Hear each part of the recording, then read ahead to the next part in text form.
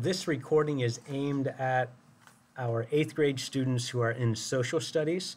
There has been an issue that we have been encountering, and we are still working on a fix with Edmentum and trying to get something applied to our Chromebooks that will fix this. But I want to just show you this issue in case you encounter it. It's a known issue and something we've been seeing. So if I go into my 8th grade social studies and I click on an activity, let's hope I pick one that actually does this, and I go to the tutorial. This is what it should look like. This means that you are working. If you come across one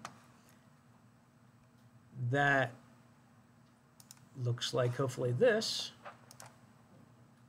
and it gives us this flash is not available error, that is something that right at this moment we can't do anything with. It is a known issue.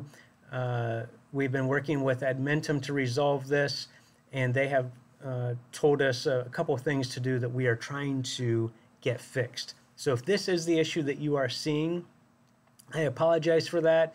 Try to go to an activity or a tutorial that will allow you in. Some are allowing you in and some are not.